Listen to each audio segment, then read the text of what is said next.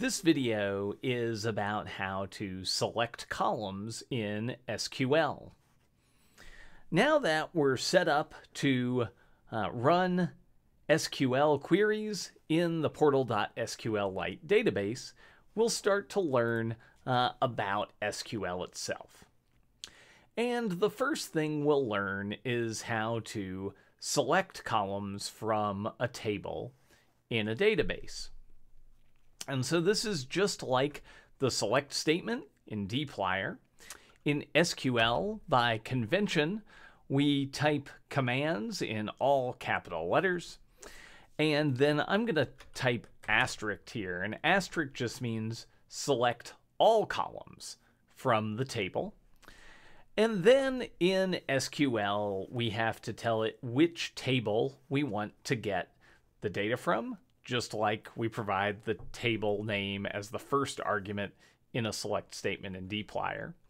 In SQL, we do this with the from keyword and then the name of the table. And so this says select all of the columns from the surveys table.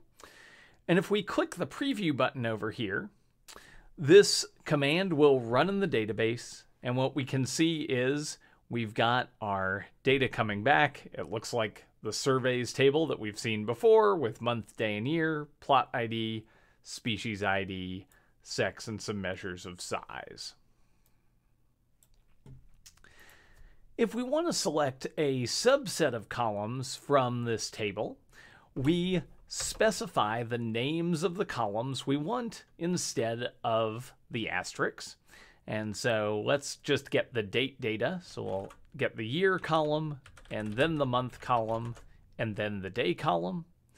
And then we can hit preview again. And we'll see now we just have those columns that we asked for. Also, like in dplyr, we can do calculations inside of this select statement.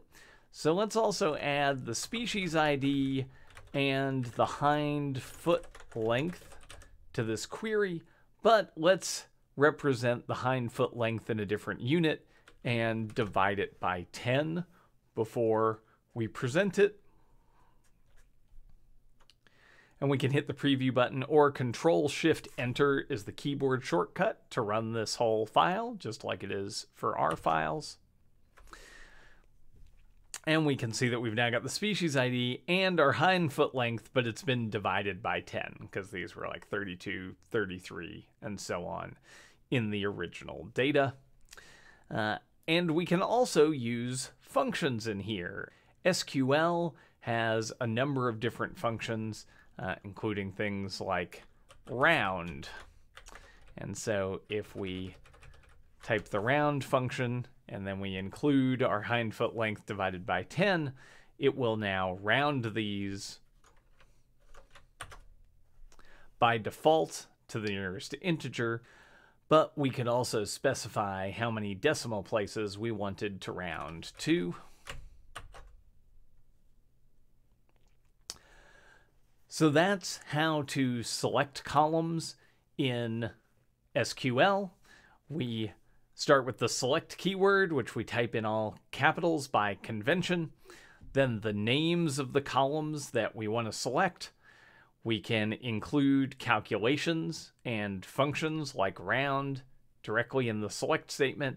And then we tell it which table in the database we want to run this query on using from and then the name of the table.